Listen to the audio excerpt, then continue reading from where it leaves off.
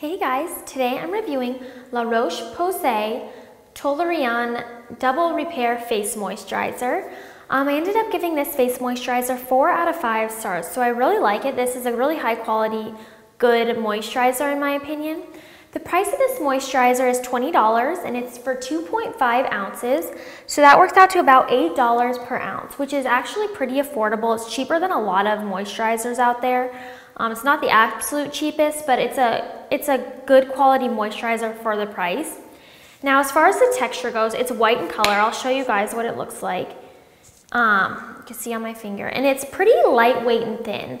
I like how lightweight and thin it is without being too thin and like watery feeling. It actually has a very smooth, like velvety texture. It has a great texture, and I love that it's not overly thick and suffocating as well. And as you could tell, it was white. Now, as far as applying it goes, I used about a dime size for my entire face, and this one you can use both morning and night. It's lightweight enough to apply under your makeup and stuff during the day, but yet it's hydrating enough to apply it at night as well for a overnight cream. So I did really think that application was really easy. And the packaging makes it easy to store. You can just put it on your countertop and you don't have to stick your fingers in a jar or anything. So applying it takes less than like 30 seconds. And the drying time, this one dries within 30 seconds to a minute.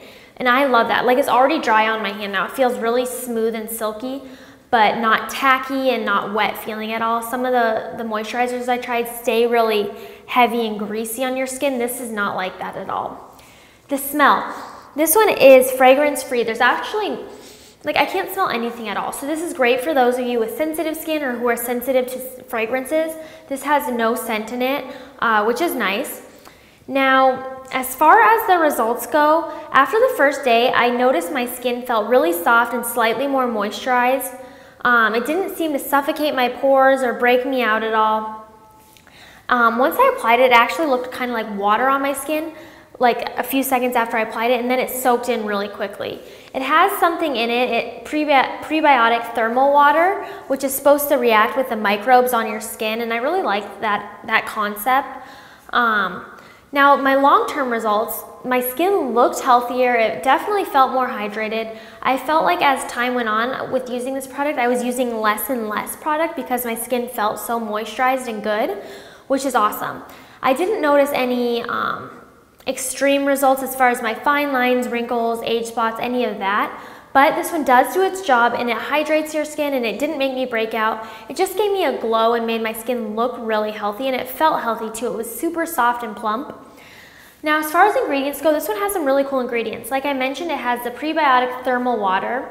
It has ceramide 3 and niacinamide, which is a B vitamin that you can put on your skin. Now, it's also marketed as oil-free, fragrance-free, and non-comedogenic, which is awesome. It's supposed to not clog your pores, and I didn't have that problem at all. So I think this is a pretty good moisturizer. I really do like it. I want to know what you guys think of it. If you've tried it, make sure to comment below. Or if you have a moisturizer you'd like me to test out, you could comment that as well. So overall, I give this one 4 out of 5 stars. And for more information on this moisturizer and many others, please visit us online at Moisturizers.com and on social media.